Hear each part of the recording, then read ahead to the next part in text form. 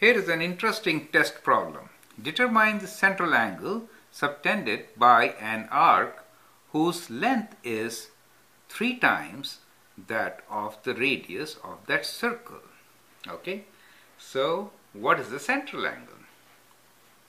So what we say is A equals to 3 times that of the radius, 3 times r, correct? That is what is given to us. And you have to find the central angle, that is theta. Theta is not known to us. How are A, R and theta related? We know A equals to R times theta. Therefore, theta equals to A divided by R. Now in this case, we know A is 3 times R, correct? So we can write this as 3 times R divided by R, and we get 3 as our answer. Do you see that? Therefore, the angle theta is 3 radians. Do you see?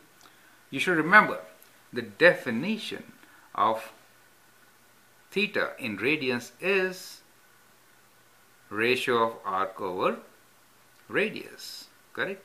And 1 radian means it is an angle subtended by an arc whose length is equal to that of the radius, correct? So from the definition we get our answer.